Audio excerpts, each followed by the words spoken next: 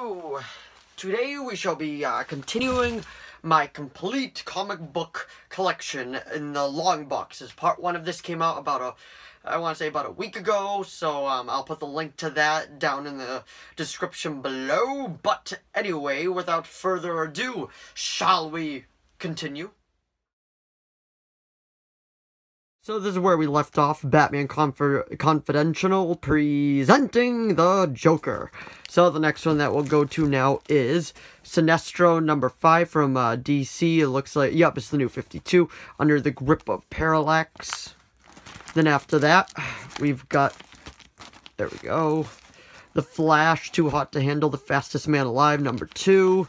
Then we got Batman Detective Comics number 2, which I got that now in just a complete trade paperback. But anyway, we got Convergence Action Comics number 1 of 2. Then we got Suicide Squad Most Wanted Deadshot number 1. Then after that, we got The Dark Side War Lex Luthor number 1 from Justice League. Then after that, we got Batman and Robin Eternal. Batman Arkham Knight Genesis. I really enjoyed this run. I don't think I have all of them, but from the ones that I read, I really enjoyed. Yeah, because the next one that I got is number 3. And then after that, I've got number 1. It was really good. I really enjoyed it. It was fun. Then we got Batman and the Teenage Mutant Ninja Turtles number 2. And then number 1. Mainly because I ended up buying this in a complete trade paperback form. So the next one that we got is Brightest Day Green Arrow number 3. And then 2. And then 1. I'm going backwards because that's how I have it, because I would be going from here, but it would be a bit too hard, so it's easier for me just to go like this. But I will go through everything. So the next one that we got is DC Nation number 0, is 25 cents. This had a couple runs in it. I want to say it had a little bit from The Wedding from Batman Rebirth, but I'm not 100% sure on that. Don't quote me on that, but I do want to say it's in it. Next one that we got is The Curse of Brimstone from DC Universe. It's the New Age of Heroes. This was from the pages of Dark Knight Metal when they tried to do something different. It was a fun issue. I enjoyed the first one. And then we got Action Comics number 1000. And then we got Action Comics 999. And then 998. And then I got an older one, which this is number 509. Then we got Batman Beyond number 1 from DC Rebirth. And then like the Prelude issue 2 from Batman Beyond Rebirth. And then after that, yeah, I got a lot of Rebirth titles until I decided just to start collecting them in trade paperback form. But anyway, we got Teen Titans Special. That's when Deathstroke got a hold of the Speed Force. Deathstroke number 8, 7, 6, 5. Love the artwork on that one. 4,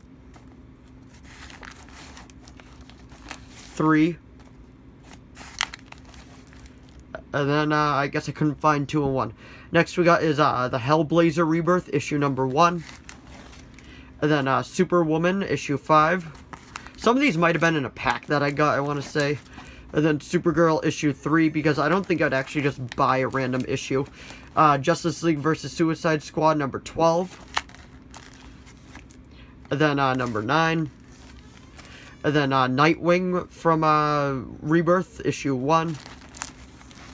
And then Red Hood and the Outlaws number 5. And then Hal Jordan and the Green Lantern Corps number 10. And then number 2. I remember actually buying that one. And number 1 as well. And I remember buying that one. And then the Prelude issue. Then Green Lanterns. I read the first 2 issues of this. I did enjoy it, but I decided to wait for a trade paperback. And to be honest, I still haven't picked that up. And then there's the first issue. Love the artwork on that one. Then we got Justice League Timeless number 19. Justice League number 18, then 11, 10, 3, let me get some of the artwork going, there we go. then number 1. Let me get the artwork, because DC Universe, they always, well, DC Rebirth now, they always do good artwork. It's always good to look at. It's always good. And then the Prelude issue. And then after that, we got Atom Rebirth, number 1. Haven't read it yet. Titans, number 1. That was a good first stepping on point. Then Wonder Woman, number 17, which haven't read because I think it was just part of a pack that I got. And then Wonder Woman issue 1, which I did read that one. Then we got The Flash issue 9, which this is a tribute to the famous comic page, which had Jay Garrick and Barry Allen running towards, I can't remember who it was. But then we got number 8, which we got Kid Flash and Flash versus Godspeed. And then we got 2. And then we got 1. Then we got the Prelude one. Then we got Aquaman 17. 5. 4. 3. 2. 1. Then issue 1 of the Prelude one. Like, I did try to keep up with a couple of titles, but it was just kind of hard to keep up with all of them, so I just decided, like, I'll read a couple, see which one I like the best, and then I'll just move on from that point, because no way I could afford keeping up with every single one of them. Then we got Superman issue 3, issue 2, then issue 1. Then Green Arrow was the one that I collected the most from. I want to say I have all the way up to 18 in this run. So after 18, we got 17. And this was the first series where they actually started to include Diggle. 16. 15. 14. Got Malcolm Merlin there. 13. 12. 11, 10, 9, 8, 7, 6, 5, 4, 3, 2, 1, and then the Prelude one. Then we got some Batman. Looks like I got up all the way up to number 23 on Batman. This was the Tom King run. Yeah, 22. 21. 20 or 21 again, because it was that's Flash technically, but it was part of the Button storyline, which I own in a trade paperback now too. 20. 19. Love the way that they made Two-Face look. 18. 17. 16. 15. 14,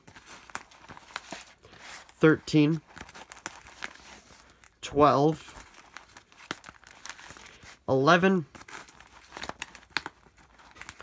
maybe 10, 9, 8, that was the Monster Men crossover, 7, 6,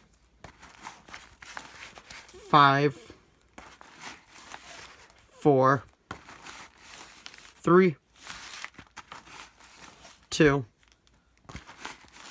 and 1. And then the Prelude one.